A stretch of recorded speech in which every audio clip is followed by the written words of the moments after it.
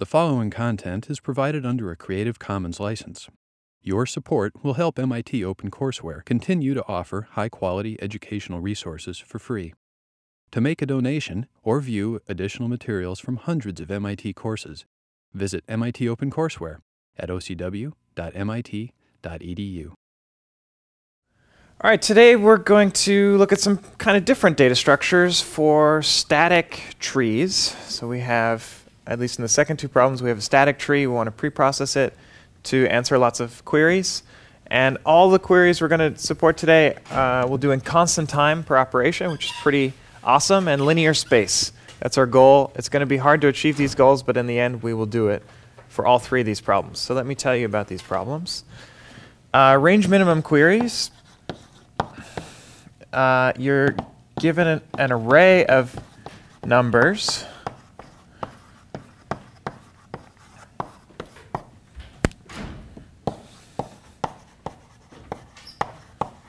And the kind of query you want to support, we'll call RMQ of ij, is to find the minimum in a range. So we have AI up to AJ.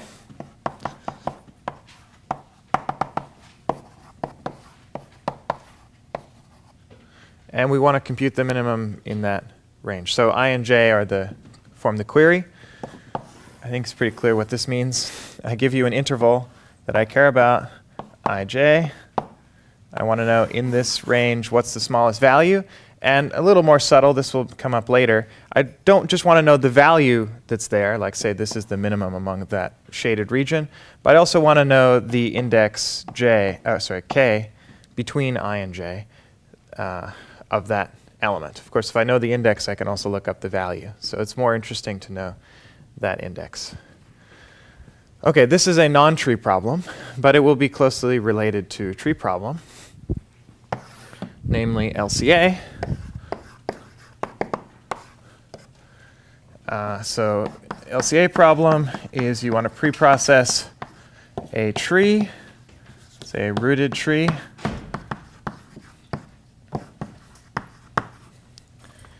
And the query is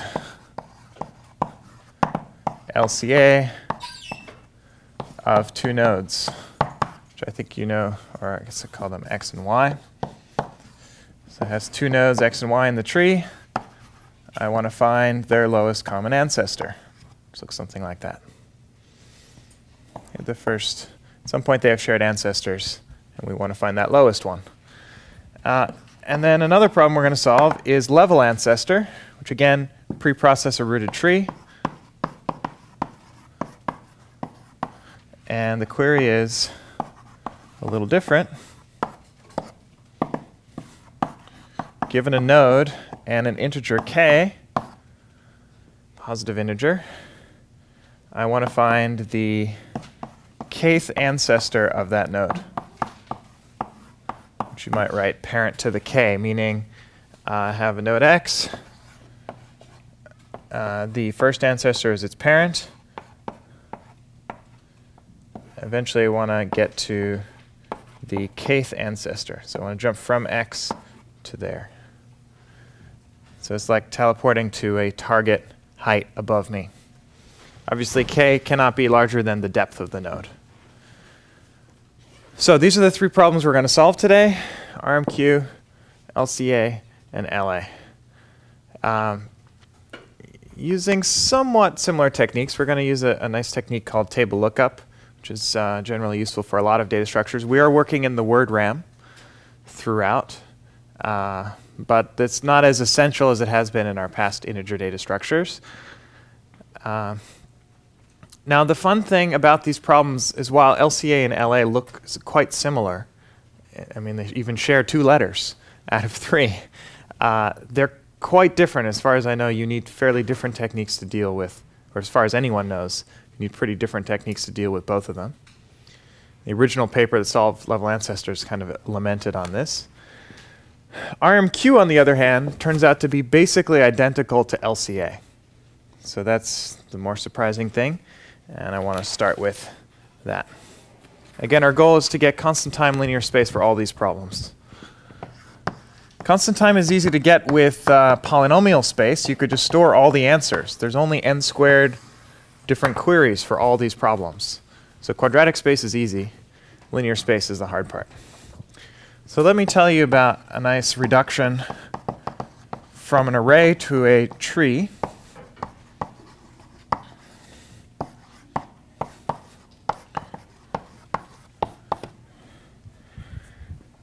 Very simple idea.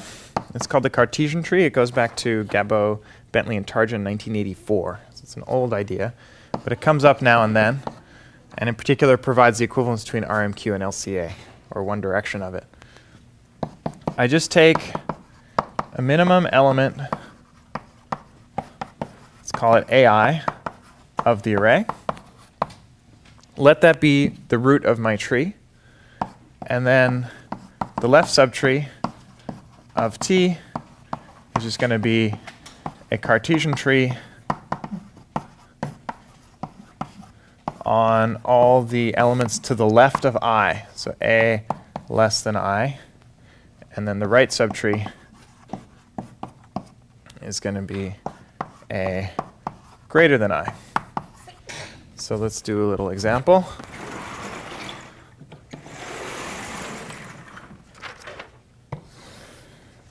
Suppose we have 8, 7, 2, 8, 6, 9, 4, 5.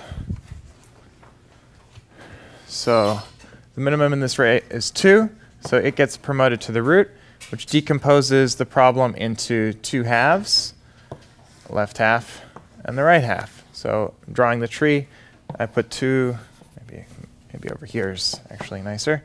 2 at the root. On the left side, 7 is the smallest, and so it's going to get promoted to be the root. And so the left side will look like this. On the right side, the minimum is 4. So 4 is the right root, which decomposes into left half there, the right half there. So the right thing is just 5. Here the minimum is 6, and so we get a nice binary tree on the left here. Okay, this is not a binary search tree, it's a min heap. Okay.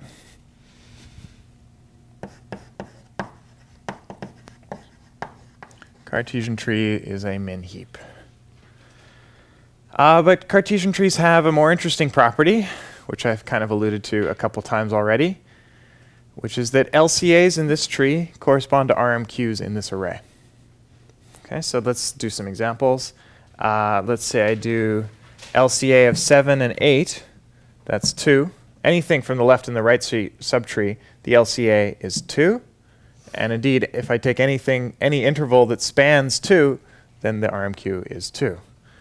If I don't span 2, I'm either in the left or in the right. Let's say I'm on the right. Say I do an LCA between 9 and 5, I get 4, because, yeah, the RMQ between 9 and 5 is 4. Make sense? Same problem, really. Because it's all about which mins, in the sequence of mins, which mins do you contain? If you contain the first min you contain, the highest min you contain, that is the answer. And that's what LCA in this tree gives you. So LCA of I and j in this tree T equals RMQ in the original array of the corresponding elements. So there's a bijection between these items, and so I and j here represents nodes in here corresponding to the corresponding items in A. Okay, so this says if you wanted to solve RMQ, you can reduce it to an LCA problem. Quick note here, which is, there's a couple different versions of Cartesian trees when you have ties. So here I only had 1, 2. If there was another 2, then you could either just break ties arbitrarily and you get a binary tree, or you could make them all one node, which is kind of messier, and then you get a non-binary tree. I think I'll say we disambiguate arbitrarily, just pick any min, and then you get a binary tree. It won't affect the answer. Although I think the original paper might do it a different way. Okay. Let's see. So then let me just mention a fun fact about this reduction, which is that you can compute it in linear time. This is a fun fact we basically saw last class, although in a completely different setting, so it's not at all obvious. But you may recall we had a method last time for building a compressed trie in linear time. Basically, same thing works here, although it seems quite different. The idea is if you want to build this, if you build a Cartesian tree according to this recursive algorithm, you will spend n log n time, or actually maybe even quadratic time, if you're computing a min with a linear scan. So don't use that recursive algorithm. Just walk through the array left to right one at a time. So first you insert 8, then you insert 7. You realize, oh, 7 would have won, so you put 7 above 8. Then you insert 2. You say, oh, that's even higher than 7, so I'll have to put it up here. Then you insert 8, so that you'll just go down from there. You put 8 as a right child of 2. Then you insert 6. You say, whoops, 6 actually would have gone in between 2 and 8.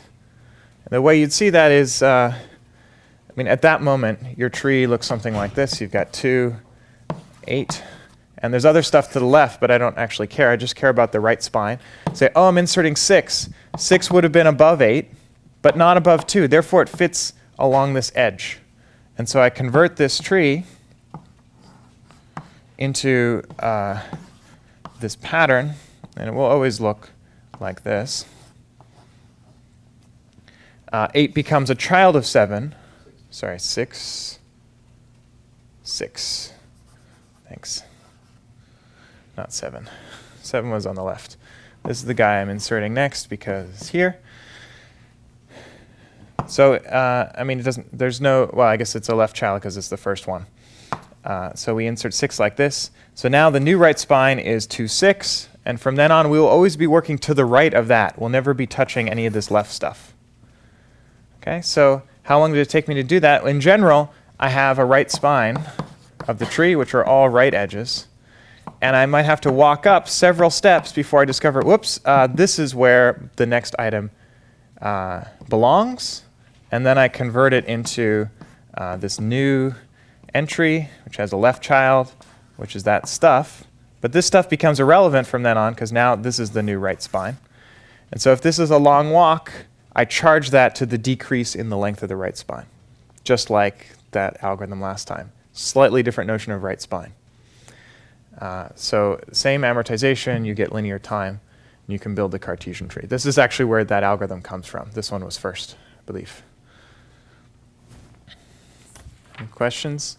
So this is, I mean, I'm not worrying too much about build time, how long it takes to build these data structures, but they can all be built in linear time. And this is one of the cooler algorithms, and it's a nice tie-in to last lecture. So that's a reduction from RMQ to LCA. So now all of our problems are about trees in some sense. But I mean, there's a reason I mentioned RMQ, not just that it's a handy problem to have solved, but we're actually going to use RMQ to solve LCA. So we're going to go back and forth between the two a lot. Actually, we'll spend most of our time in RMQ land. So let me tell you about the reverse direction. If you want to reduce LCA to RMQ, that also works. And you can kind of see it in this picture. If I gave you this tree, how would you reconstruct this array? Pop quiz. How do I go from here to here?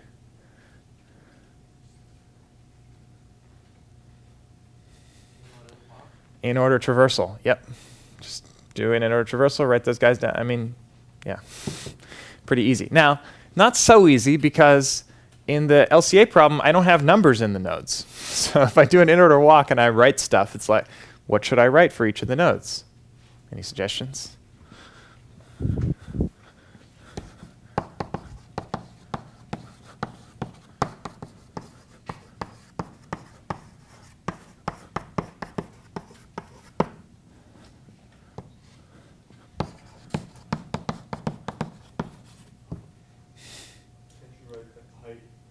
The height, not quite the height, the depth.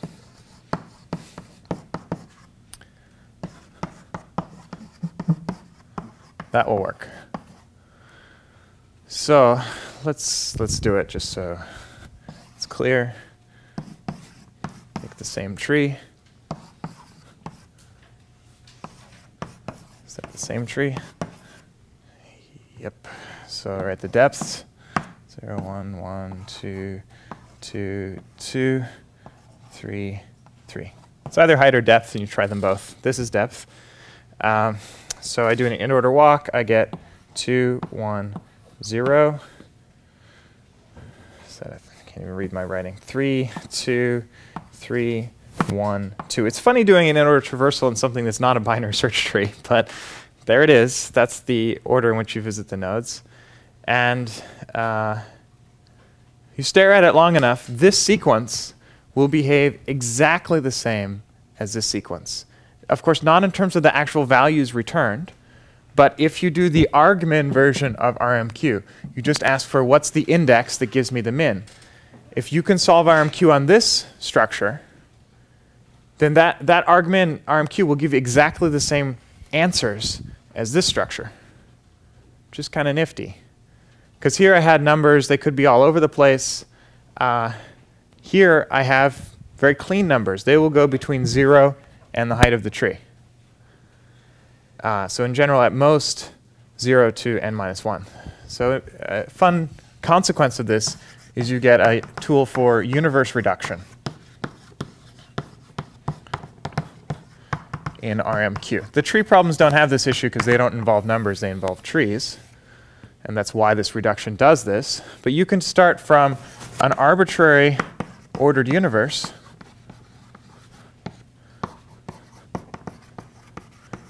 and have an RMQ problem on that, and you can convert it to LCA, and then you can convert it to a nice clean universe RMQ. Just by doing the Cartesian tree and then doing the in-order traversal of the depths. This is kind of nifty because if you look at these algorithms, they only assume a comparison model. So these don't have to be numbers. They just have to be something from a totally ordered universe that you can compare in constant time. You do this reduction, and now we can assume they are integers, nice small integers, and that will let us solve things in constant time using the word RAM. So you don't need to assume that about the original values. Cool. So, time to actually solve something. We've done reductions. We now know RMQ and LCA are equivalent. Let's solve them both.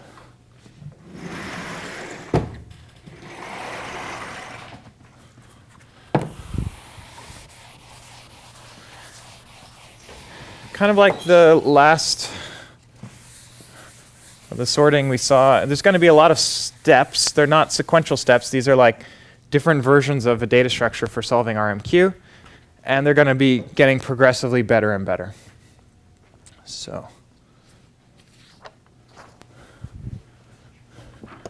LCA, which implies RMQ.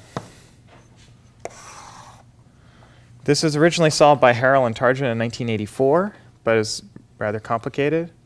And then what I'm going to talk about is a version from 2000 by Bender and Farch Colton, same authors from the Cache Oblivious B trees.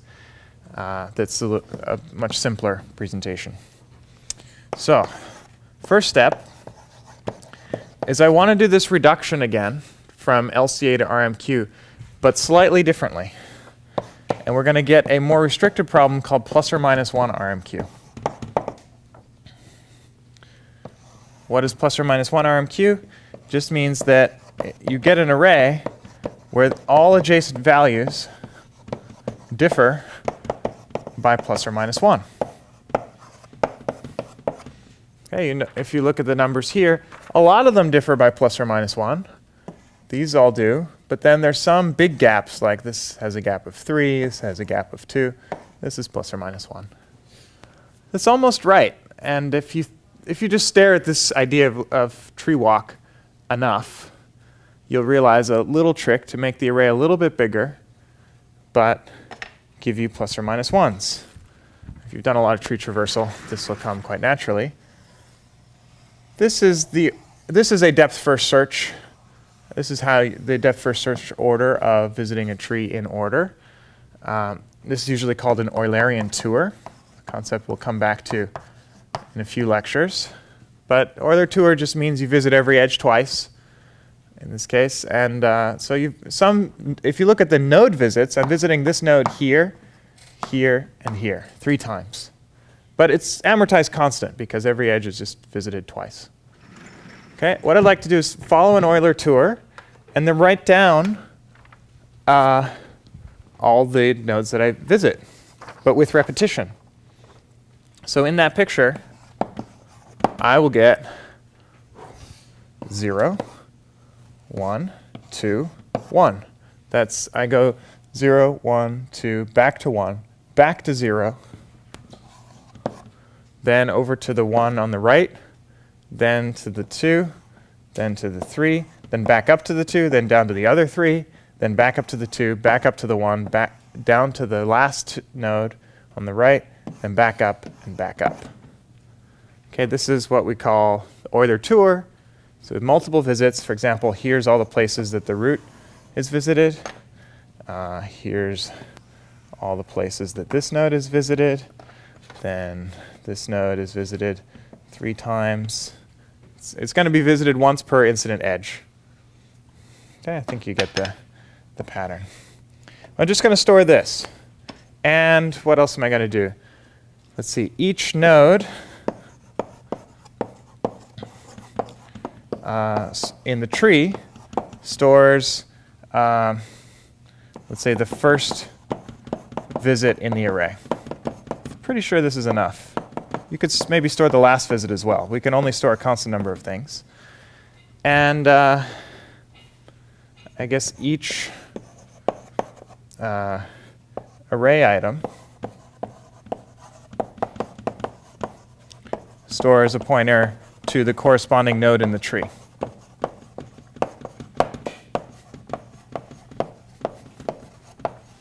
Okay, so each instance of the 0 stores a pointer to the root, and so on.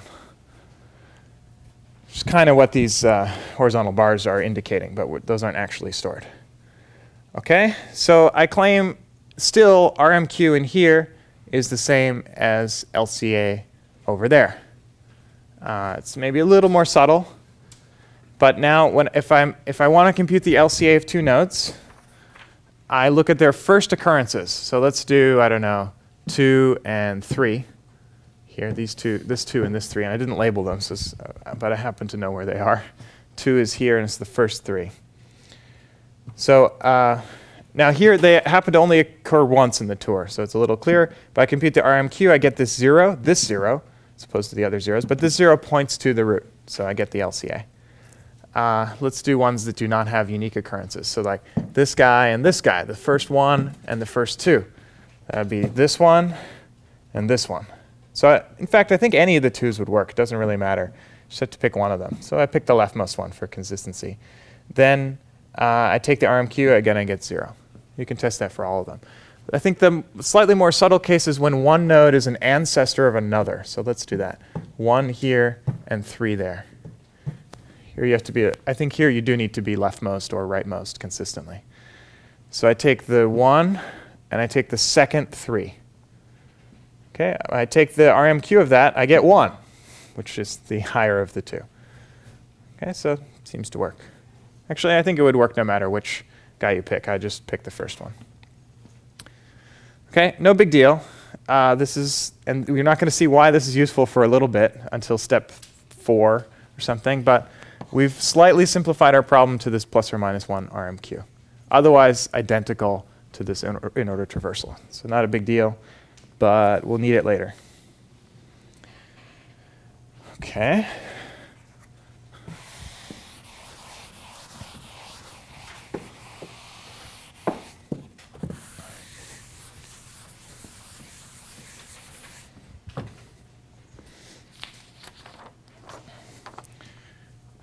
That was a reduction. Next, we're finally going to actually solve something. I'm going to do constant time, n log n space, RMQ. This data structure will not require plus or minus 1 RMQ. It works for any RMQ. It's actually a very simple idea. And it's almost what we need, but we're going to have to get rid of this log factor. That will be step 3. OK, so here's the idea. You've got an array.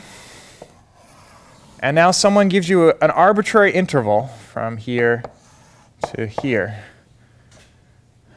Ideally, I just store the mins for every possible interval, but there's n squared intervals. So instead, what I'm going to do is store the answer, not for all the intervals, but for all intervals of length the power of 2. A trick you've probably seen before. So this is the easy thing to do, and then the interesting thing is how you make it actually get down to linear space. Length power of 2. OK, there are only log n possible powers of 2. There's still n different start points for those intervals. So total number of intervals is n log n. So this is n log n space because I'm storing an index for each of them. OK, and then if I have an arbitrary query, the point is, let's call it length k, then I can cover it by 2 intervals of length a power of 2. They will be the same length. They will be length 2 to the floor of log k, the next smaller power of 2 below k.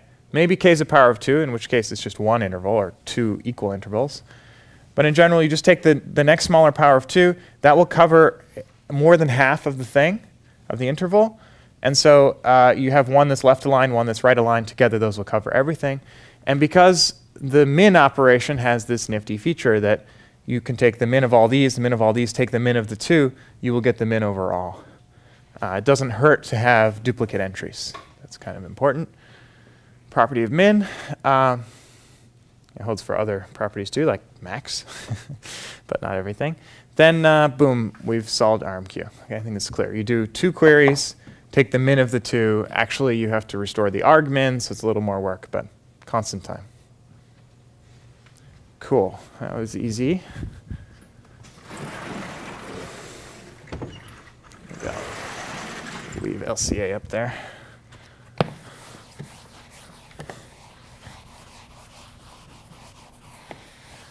OK, so we're almost there, right? Just a log factor off. So what technique do we have for shaving log factors? Indirection. Yeah, our good friend indirection. Indirection comes to our rescue yet again, but we won't be done. The idea is, well, we want to remove a log factor before we've removed log factors from time, but there's no real time here, right? Everything's constant time. But we can use indirection to shave a log factor in space, too. Let's just divide. So this is, again, for RMQ. So I have an array. I'm going to divide the array into groups of size, I believe, half log n. Would be the right magic number. It's going to be theta log n, but I need a specific constant for step 4. So what does that mean? Well, I have the first half log n entries in the array. Then I have the next half log n entries. And then I have the last half log n entries. OK, that's easy enough. But now I'd like to tie all of these structures together. A natural way to do that is with a big structure on top of size n over log n. I guess with a factor 2 out here. N over half log n. How do I do that? Well, this is an RMQ problem. So a natural thing to do is just take the min of everything here. So the red here is going to denote taking the min. And take that, the one item that results by taking the min in that group, and promoting it to the next level. This is a static thing we do ahead of time. Now, if I'm given a query, like say this interval, what I need to do is first compute the min in this range within a bottom structure.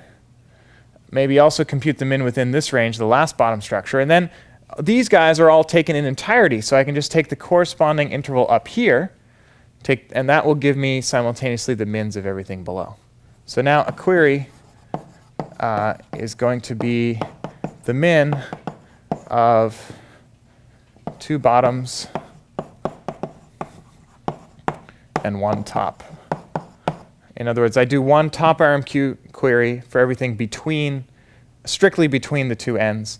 Then I do a bottom query for the one end, a bottom query for the other end. Take the min of all those values, and really it's the argmin. But clear? So it would be constant time if I can do bottom in constant time, if I can do top in constant time. But the big win is that this top structure only has to store n over log n items. So I can afford an n log n space data structure because the logs cancel. So I'm going to use structure 2 for the top. That will give me constant time up here, linear space. So all that's left is to solve the bottoms individually. Again, similar kind of structure to Van Em-de-Bos. We have a summary structure and we have the details down below, but the parameters are way out of whack. It's no longer root n, root n. Now these guys are super tiny because we only needed this to be a little bit smaller than n, and then this would work out to linear space. Okay, so step 4 is going to be how do we solve the bottom structures?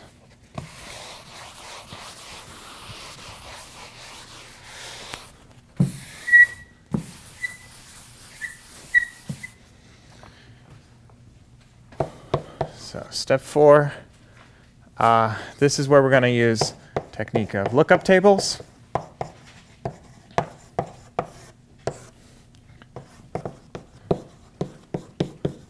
For bottom groups. This is going to be slightly weird to phrase because on the one hand I want to be thinking about an individual group, but my solution is actually going to solve all groups simultaneously, and it's kind of important. But for now, let's just think of one group. So it has size n prime, and n prime is half log n. I need to remember how it relates to the original value of n so I know how to pay for things. The idea is there's really not many different problems of size half log n. And here's where we're going to use the fact that we are in plus or minus 1 land. Okay, we have this giant string of integers. And now we're looking at log n of them and say, okay, this is the sequence 0, 1, 2, 3. Over here is 0, 1, 2, 1. There's all these different things. Then there's other things like 2, 3, 2, 3. There's a couple annoying things. One is it matters what value you start at, maybe, and then it matters what the sequence of plus and minus 1s are after that. Okay, I claim it doesn't really matter what value you start at because RMQ, this query, is invariant under adding some value x to all entries, all values in the array. Right, if I add 100 to every value, then the minimums stay the same in position. So again, I'm thinking of RMQ as an argmin, so it's giving just the index of where it lives. So in particular, I'm going to add minus the first value of the array to all values. I should probably call this, well, yeah. Here I'm just thinking about a single group for now. So in a single group, saying, well, it starts at some value. I'm just going to decrease all of these things by whatever that value is. Now some of them might become negative, but at least now we start with a 0. So what we start with is irrelevant. What remains, the remaining numbers here are completely defined by the gaps between, or the diffs between consecutive items. And the diffs are all plus or minus 1. So now the number of possible arrays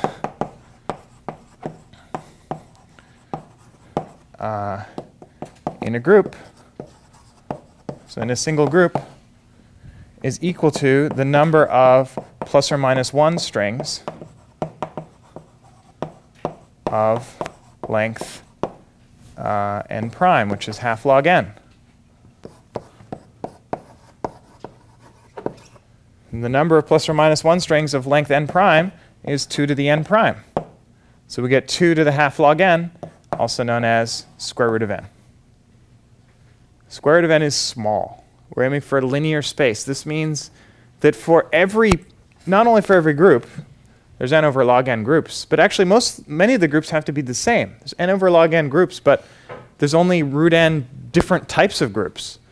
So on average, like root n over log n occurrences of each.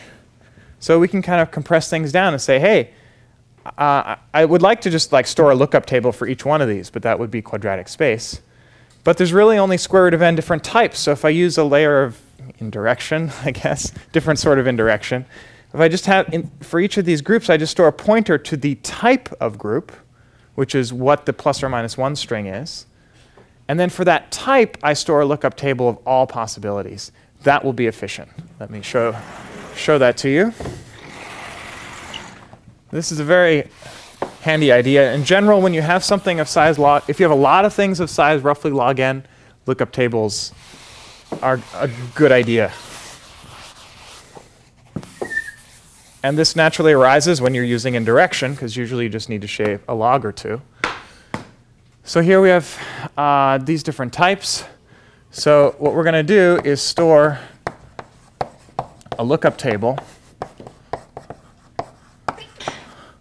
that says for each group type, well, I'll just say a lookup table of all answers. And do that for each group type. Group type meaning the plus or minus 1 string. It's really what is in that group after you do the shifting. Okay, now there's square root of n group types. What does it take to store the answers?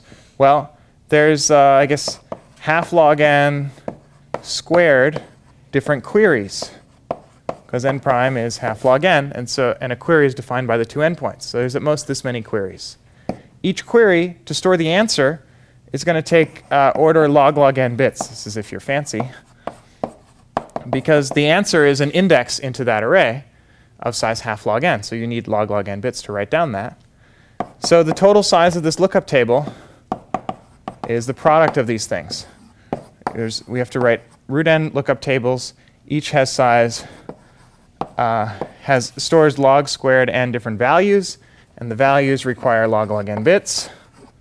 And so the total number of bits is this thing, and this thing is little o of n.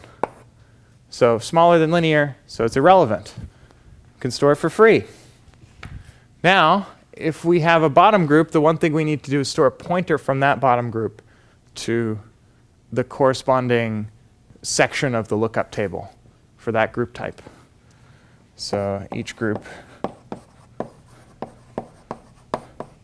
stores a pointer.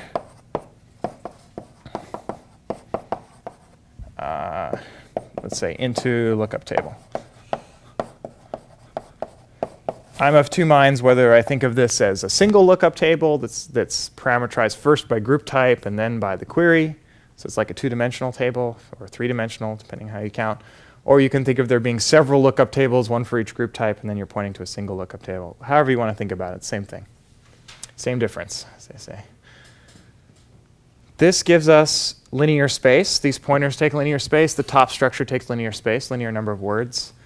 And constant query time, because lookup tables are very fast. You just look into them. They give you the answer. So you can do a lookup table here, and then over here you do the covering by two powers of two intervals. Again, we have a lookup table for those intervals. So it's like we're looking into 4 tables, take them into them all, done. That is RMQ and also LCA. Actually, it was really LCA that we solved, because we needed this. We solved plus or minus 1 RMQ, which solved LCA, but by the Cartesian tree reduction, that also solves RMQ. So now we solved 2 out of 3 of our problems. Any questions? Good. Still have lots. Level ancestors are going to be harder. A little bit harder. Similar number of steps. I'd say they're a little more clever. This is kind of what this I feel is pretty easy. Very simple style of indirection, very simple style of enumeration here. It's going to be a little more sophisticated and a little bit more representative of the general case for level ancestors. Definitely fancier. Level ancestors is a similar story. It was solved a while ago, but it was kind of complicated solution, and then Bender and Farch-Colton found it and said, hey, we can simplify this, and I'm going to give you the simplified version. So this is level ancestors. So it was originally solved by Berkman and Vishkin in 1994. Okay, not so long ago. And then the new version is from 2004. Ready? Level ancestors. What was the problem again? Here it is. I give you a rooted tree, give you a node, and a level that I want to go up, and then I level up by k. So I go to the kth ancestor, or parent to the k. This may seem superficially like LCA, but it's very different. I mean, because as you can see, RMQ was very specific to LCA. It's not going to let you solve level ancestors in any sense. I don't think. Maybe you could try to do the Cartesian tree reduction, but solution we'll see is completely different, although similar in spirit. So, step one. This one's going to be a little bit less obvious that we will succeed. Okay, here we started with n log n space. It's just shaving a log, no big deal. Here I'm going to give you a couple of strategies that aren't even constant time. They're log time, or worse. And yet you combine them and you get constant time. It's crazy.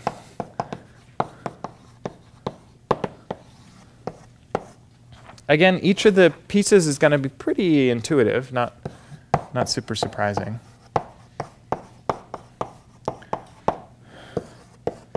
But it's one of these things where you take all these ingredients that are all kind of obvious, you stare at them for a while like, oh, I put them together and it works. It's like magic. All right, so first goal is going to be n log n space log n query. So here's a way to do it with the technique called jump pointers.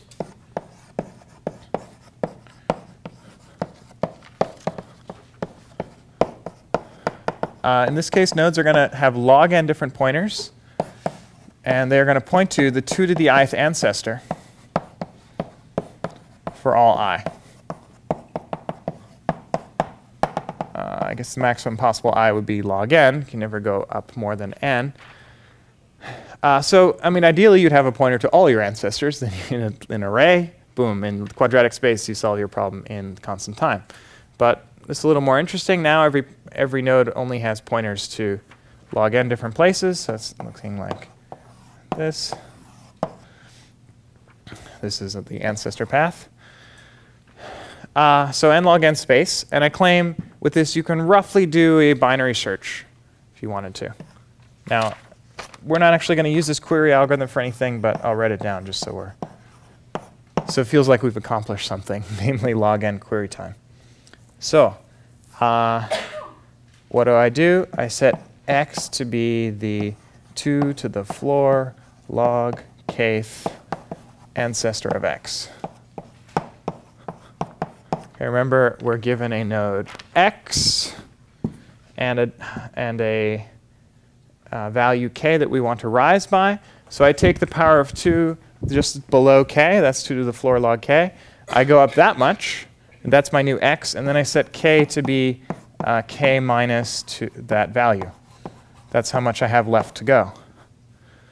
Okay, this thing will be less than k over 2, right? Because I mean, the next previous power of 2 is bigger than half of the thing. So we got more than halfway there, and so after log n iterations, we'll actually get there. Okay, that's pretty easy. That's jump pointers. Two logs that we need to get rid of. And yes, we will use indirection, but not yet.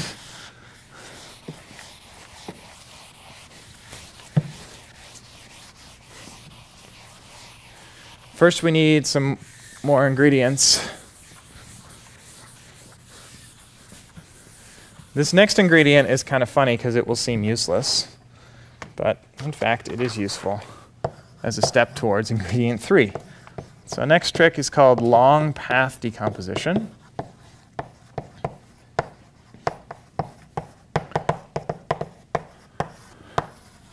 In general, this class covers a lot of different tree decompositions. We did preferred path decomposition for tango trees. We're going to do long path now. We'll do another one called heavy path later. There's a lot of them out there. This one won't seem very useful at first, because while it will achieve linear space, it will achieve the amazing square root of n query, which I guess is new. I mean, we don't know how to do that yet with linear space. Not so obvious how to get root n, but anyway, don't worry about the query time. It's more the concept of long path that's interesting. It's a step in the right direction. So here's how we're going to decompose a tree. First thing we do is find the longest root to leaf path in the tree. Okay, so if you look at a tree, it has some wavy bottom. Take the deepest node. Take the path, the unique path from the root to that node. Okay? When I do that, I could imagine deleting those nodes, or I mean, there's that path, and then there's everything else, which means there's all these triangles hanging off of that path. Some on the left, some on the right. Actually, I haven't talked about this, but both LCA and level ancestors work not just for binary trees, they work for arbitrary trees. And somewhere along here, here, this reduction of using the Euler tour works for non-binary trees too. That's actually another reason why this reduction is better than in-order traversal by itself. In-order traversal works only for binary trees. This thing works for any tree. In that case, in an arbitrary tree, you visit the node many, many times, potentially. Okay, but it'll still be linear space, and everything will still work. Here also, I want to handle non-binary trees. So I'm going to draw things hanging off, but in fact, there might be several things hanging off here, each their own little tree. Okay, but the point is, here's my red. Here. There was this one path in the beginning, the longest path, and then there's stuff hanging off of it. So just recurse in all the things hanging off of it. Recursively decompose those subtrees.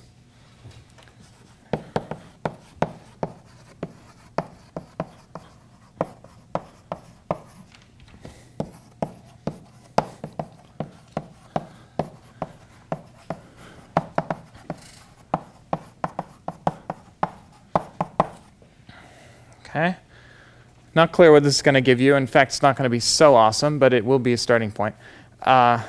Now, you can answer a query with this as follows. Query.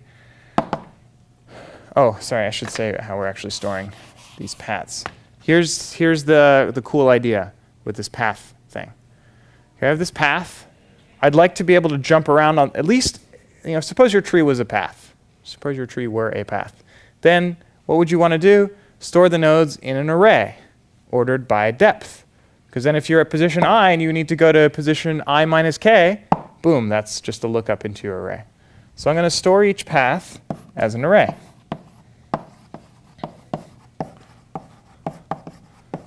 As an array of nodes, or node pointers, I guess, ordered by depth.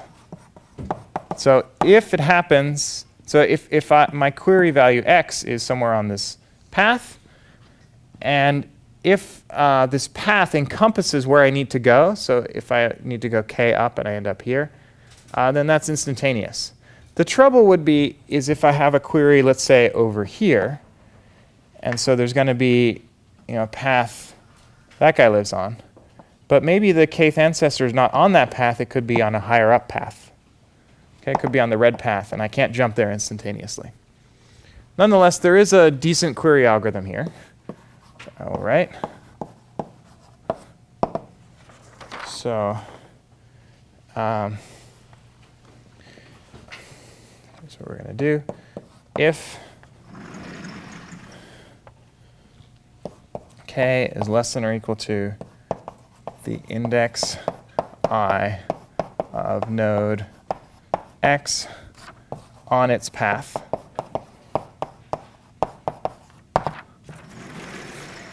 so every node belongs to exactly one path. This is a path decomposition. It's a partition of the tree into paths. Not all the edges are represented, but all the nodes are there. All the nodes belong to some path.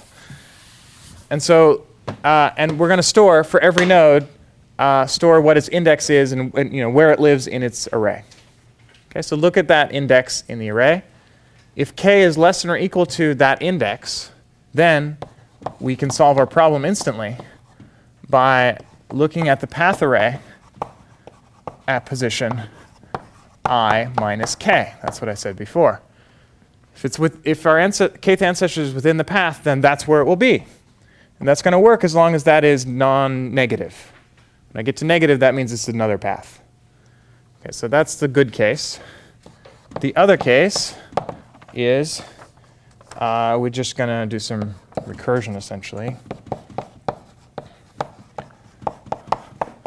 So we're going to go as high as we can with this path. We're going to look at path array at position 0. Go to the parent of that. Let's suppose every node has a parent pointer. That's easy. Regular tree. And then decrease k by 1 plus I. Okay, so the array let us jump up I steps. That's this part. And then the parent stepped us up one more step. That's just to get to the next path above us. Okay, so how much did this decrease k by? I'd like to say a factor of 2 and get log n, but in fact, no, it's not very good. It doesn't decrease k by very much. It does decrease k, guaranteed by at least 1. So it's definitely linear time. And there's a bad tree, which is this.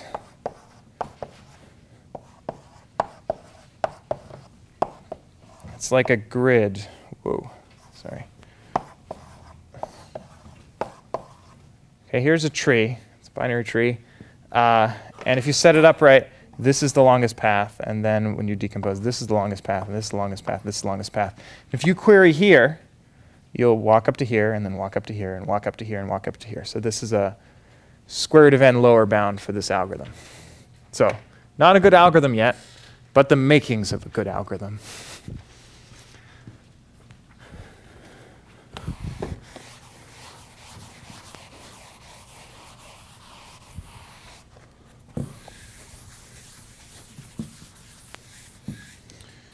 Makings of step 3, which is called ladder decomposition.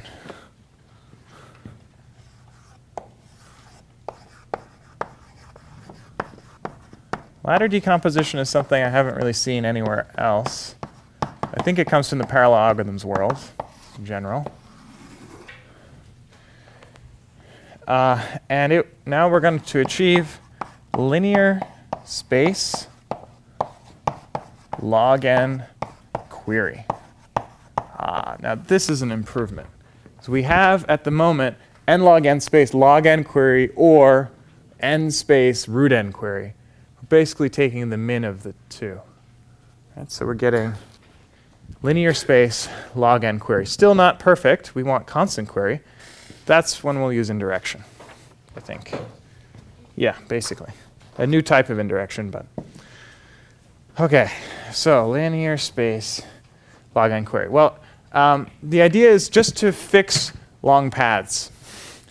And it's a crazy idea. Okay, let me tell you the idea, and then it's like, why would that be useful? But it's obvious that it doesn't hurt you. Okay, when we have these paths, sometimes they're long, sometimes they're not long enough. Just take each of these paths and extend them upwards by a factor of 2. That's the idea. Extend, so take number 2, extend each path upward 2x. So that gives us what we call a ladder. Okay, what happens? Well, paths are going to overlap. Fine. Ladders overlap. The original paths don't overlap. Ladders overlap. I don't really care if they overlap. How much space is there? It's still linear space because I'm just doubling everything. So at most doubled space relative to long path decomposition. I didn't mention it explicitly, but long path decomposition is linear space. We're just partitioning up the tree into little pieces. Doesn't take much. We have to store those arrays, but every node appears in exactly one cell here. Now every node will appear in, on average, 2 cells in some weird way. Like, what happens over here? I have no idea. So this guy's length 1. It's going to grow to length 2. This one's length 2, so now it'll grow to length 4. This one's length 3. I mean, it depends how you count. I'm counting nodes here. So it's going to go here all the way to the top. Interesting. And all the others will go to the top. So if I'm here, I walk here, then I can jump all the way to the top, then I can jump all the way to the root. Not totally obvious, but it actually will be log n steps. Let's prove that. It's, again, something we don't really need to know for the final solution, but kind of nice, kind of comforting to know that we've gotten down to log n query. So it's at most double the space. So still linear. Now, oh, there's one catch.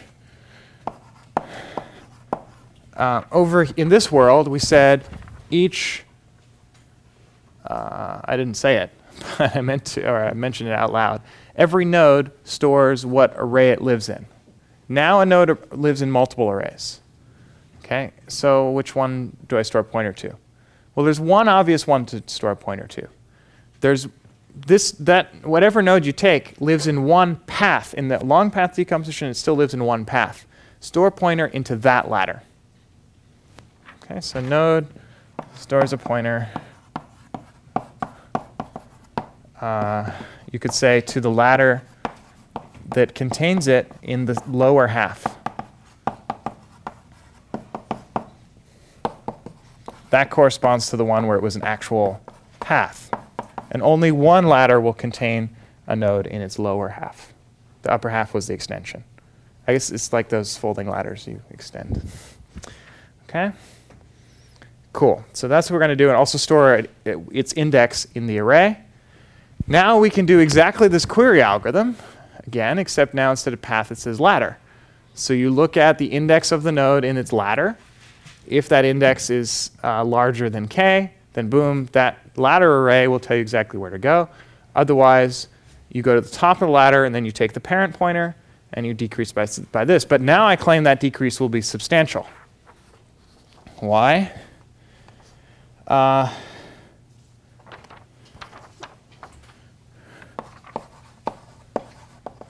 If I have a node of height h, remember, height of a node is the length of the longest path from there downward. It will be on a ladder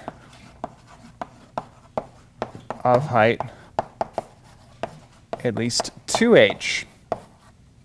Why? Because if you look at a node of height h, like say, I don't know, this node, it lives, the longest path from there is, substantial. I mean, if it's height h, then the longest path from there is length at least h. So every node of height h will be on a path of length at least h, and from there down. And so you look at the ladder, well, that's going to be double that.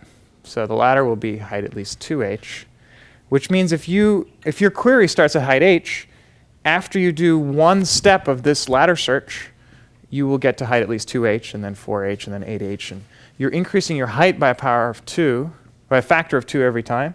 So in log n steps, you will get to wherever you need to go.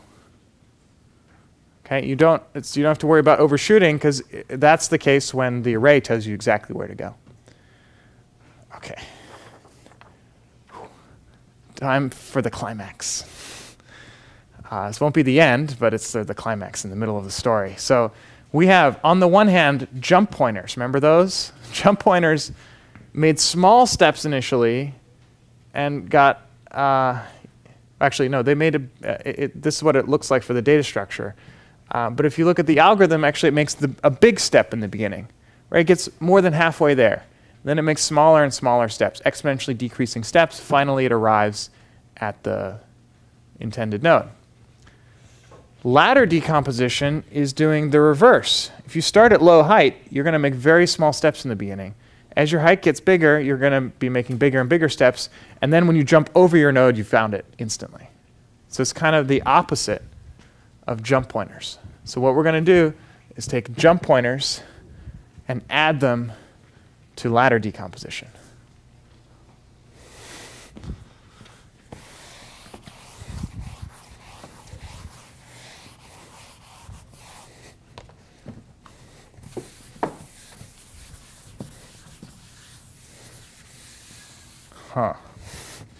This is, I guess, version 4. combine jump pointers from 1 and ladders from 3. Forget about 2. 2 is just a warm-up for 3. Long paths, defined ladders. Okay, so we've got one way to do log n query. We've got another way to do log n query. I combine them, and I get constant query. Because log n plus log n equals 1? I don't know. Yeah. OK. Here's the idea. On the one hand, jump pointers make a big step and then smaller steps, or like that. And on the other hand, ladders make small steps. Oh, it's hard to draw. OK. What I'd like to do is take this step and this step. That would be good. Only 2 of them. So query is going to do 1 jump plus 1 ladder in that order.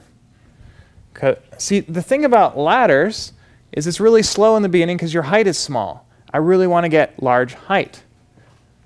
Jump pointers give you large height. The very first step, you get almost half the height you need. That's it.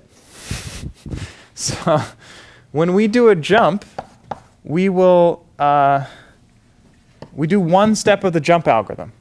What do? We reach height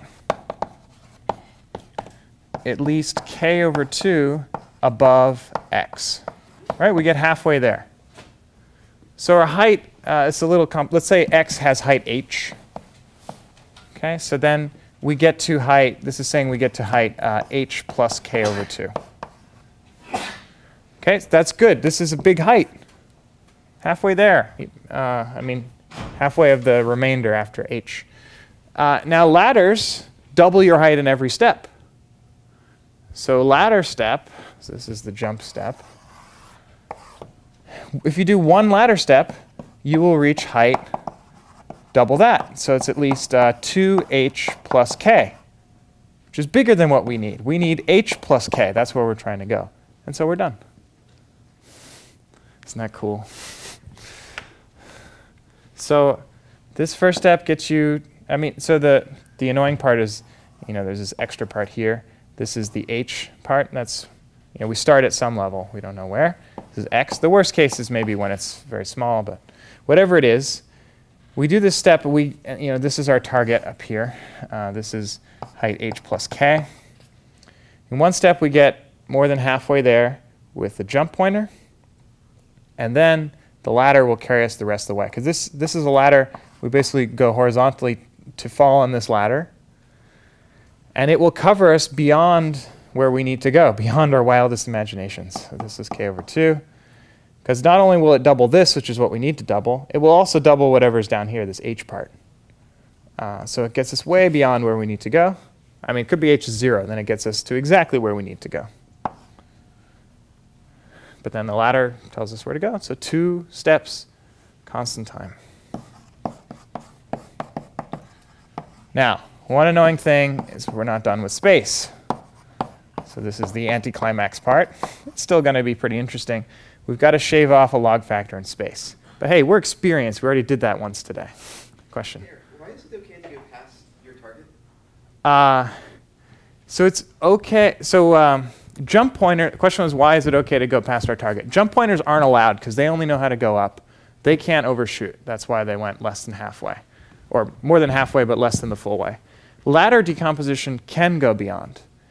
Because the point is, as soon as here's you, x, and here's your kth ancestor, this is the answer. As soon as you're in a common ladder, then the array tells you where to go. So even though the top of the ladder overshot, there will be a ladder connecting you to that top of the ladder. So as long as it's somewhere in between, it's free. Yeah, so that's why it's okay. This goes potentially too high. So it's good for ladders, not good for jumps. But that's exactly where we have it. Other questions? Yeah. Once you use the jump pointers, wouldn't you be high up enough in the tree so that just one path would work? Oh, interesting question. So would it be enough to do jump pointers plus long path? My guess is no. So jump pointers get you up to, so think of the case where h is 0. Initially you're at height 0. I think that's going to be a problem. You jump up to height k over 2 with a jump pointer. Now in long path decomposition, you know that the path will have at length at least k over 2, but you need to get up to k. And so you may get stuck in this kind of situation where maybe maybe you're trying to get to the root and you jump to here, but then you have to walk. So I think the long paths aren't enough. You need that factor of 2, which the ladders give you. You can see where ladders come from now, right? I mean, we got up to height k over 2. Now we just need to double it. Hey, we can afford to double every path, but I think we need to. Other questions? Okay.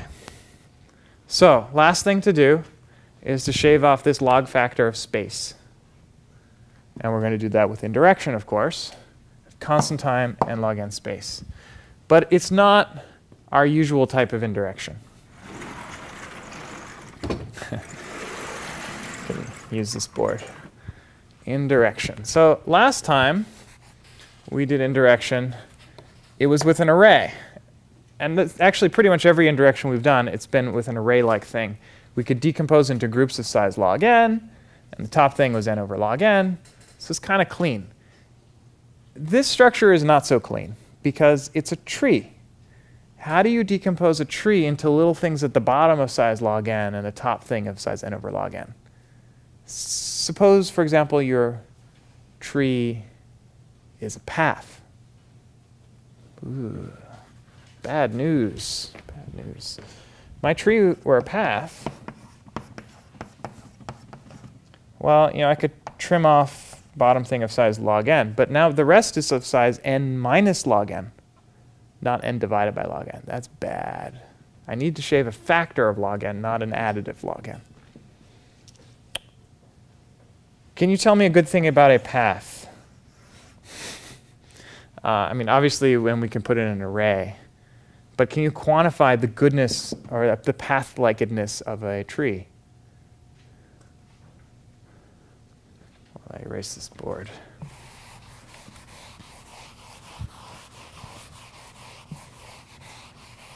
It's kind of a vague question. But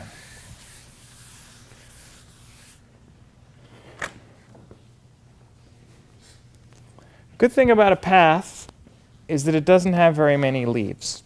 That's one way to quantify pathedness. If a small number of leaves, I claim life's not so bad.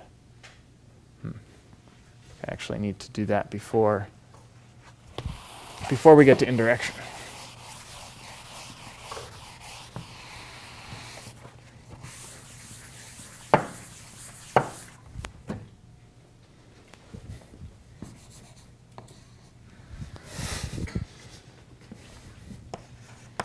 Step 5 is let's tune jump pointers a bit. I want to make them,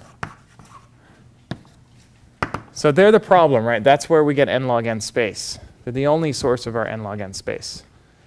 So what I'd like to do is, in this situation where the number of leaves is small, we'll see what small is in a moment, I would like jump pointers to be linear size. Okay, here's the idea. First idea is, let's just store jump pointers from leaves.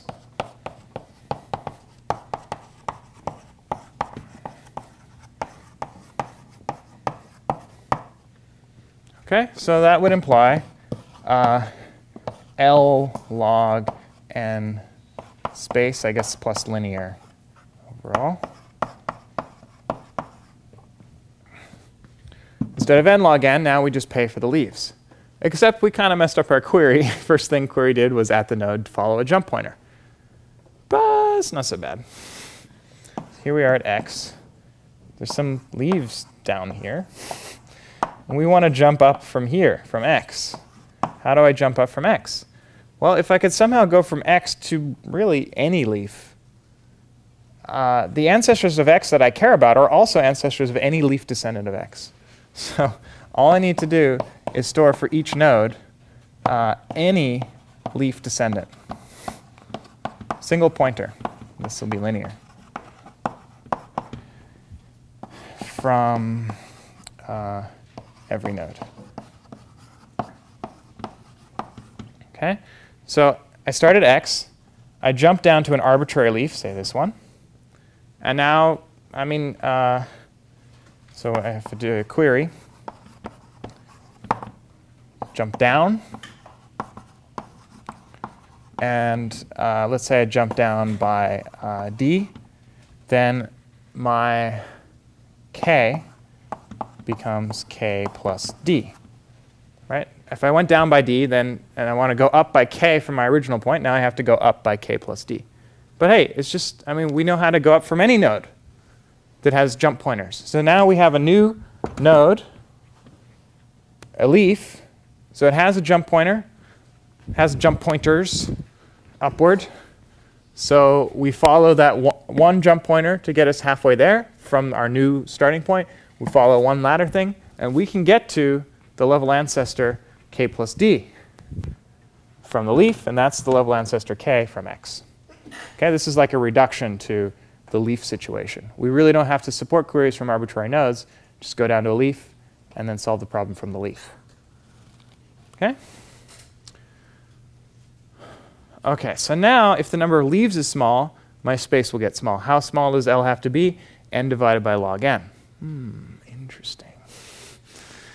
If I could get the top structure to not have n over log n nodes, that's not possible. I can at best get to n minus log n nodes. If I could get it down to n over log n leaves, that would be enough to make this linear space. And indeed, I can. This is a technique called tree trimming, or I call it that. I don't know if anyone else does. But I think I've called it that in enough papers that we're allowed to call it that. So, boom. It's originally invented by Alstrup and others for a particular data structure. There's many versions of it. We will see other versions in future lectures. But here's the version you need for this problem.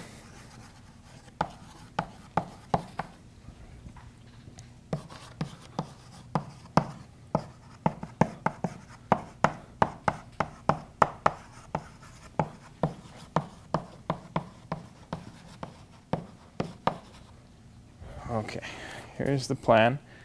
I have a tree.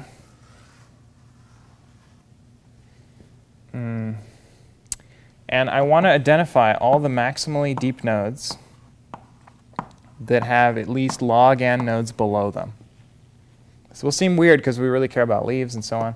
So, there's stuff hanging off here, whatever. I guess I'm thinking of that as one big tree. No, actually, I'm not. Okay, I do need to separate these out. But one of these nodes could have arbitrarily many children. We have no idea. It's an arbitrary tree. Okay, and what I know is that each of these triangles has size less than quarter log n, because otherwise this node was not maximally deep. Okay, so if this head size is greater than or equal to quarter log n, then that would have been the node where I cut, not this one. So I'm circling the nodes that I cut below, so meaning I cut these edges. Okay, so these things have size less than a quarter log n, but these nodes have at least a quarter log n nodes below them. So how many of these circled nodes are there? Well, at most 4 n over log n such nodes. Right? Because I can charge this node to at least a quarter log n nodes that disappear in the top structure. So if there's at most, now, but these things become the leaves. Right? If I cut all the edges going down from there, that makes it a leaf. And they're the only leaves. They're the only leaves? Yeah. I mean, if you look at a leaf, then it has size less than the quarter log n. So you will cut above it somewhere. So every old leaf will be down here. And the only new leaves will be the cut nodes. Okay, so we have order n over log n. Leaves. Ah, yes. Good. So it's funny. We're cutting according to counting nodes, descendants, not leaves. Won't work if you cut with leaves. Cut with nodes. But then the thing that we care about is the number of leaves went down. That will be enough. Great. So up here, we can afford to use 5, the tuned jump pointer combined with ladder structure. Because this only costs L log n. L is now n over log n, so the log n's cancel. So linear space to store the jump pointers from these circled nodes. So if our query is anywhere up here, then we go to a descendant leaf in the top structure, and we can go wherever we need to go. If our query is in one of the little trees at the bottom, which are small, they're only a quarter log n, so we're going to use a lookup table. Either our answer is inside the triangle, in which case we really need to query that structure, or it's up here. If it's up here, we just need to know, basically, if every node down here stores a pointer to the dot above it, then we can first go there, see is that too high? If it's too high, then our answer is in here. If it's not too high, then we just do the corresponding query in structure 5.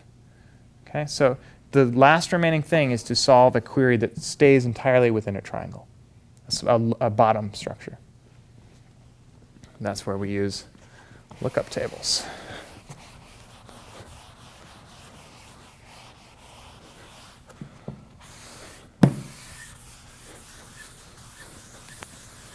Again, things are going to be similar to last time, except we're now up to step 7. But it's a little bit messier because instead of arrays, we have trees.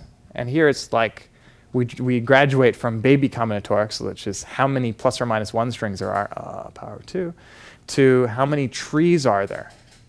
Anyone know how many trees on n nodes there are? It's a one-word answer.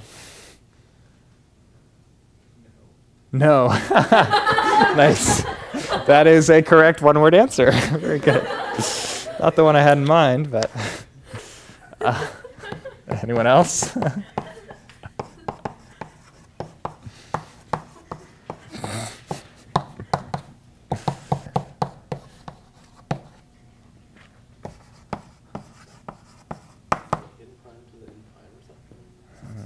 Nope.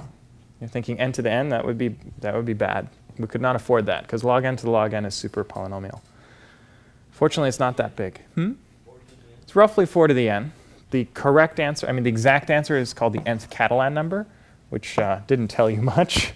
I didn't write it down, but I'm pretty sure it is 2n prime, choose n prime, 1 over n prime plus 1-ish. Don't quote me on that. It's roughly that. It might be exactly that. Someone with the internet can check. But it is at most 4 to the n prime. So that the computer science answer is 4 to the n, indeed. It's just some asymptotics here. Why is it 4 to the n? 4 to the n you could also write as 2 to the 2n prime, which is, first let's check this is good, and then I'll explain why this is true in a computer science way. So we've got a quarter log n up here. So the 1, 2 cancels with 1, 2 up here.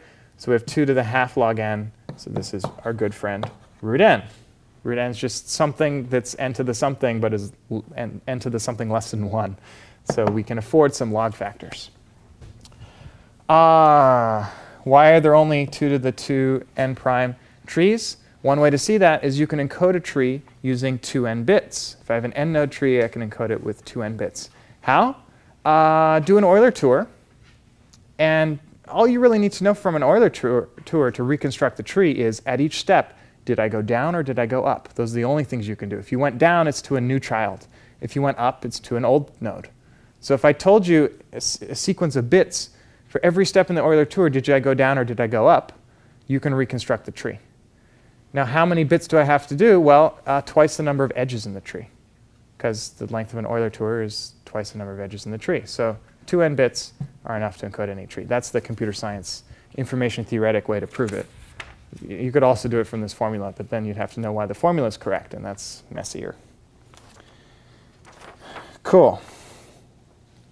So we're almost done. We have root n possible different structures down here. We've got n over log n of them, or maybe. I don't know. It's a little harder to know exactly how many of them there are, but I don't care. There's only root n different types, and so I only need to store a lookup table for each type. The number of queries is order log squared n again, because our structures are of size order log n. And the answer to a query is, again, order log n bits, because there's only log n different nodes to point to. And so the total space is order root n log n squared log n for the lookup table.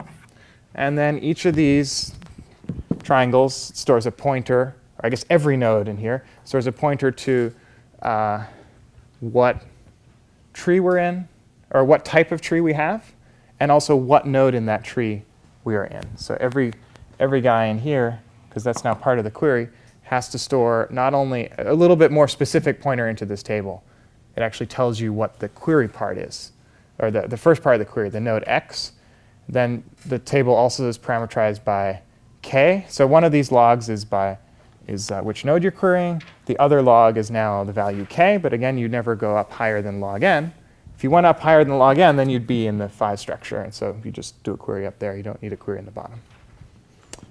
OK, so there's only that many queries. And so space for this lookup table is little of n again. And so we're dominated by the space for these pointers and for the space up here, which is linear. So linear space, constant query. Boom. Any questions?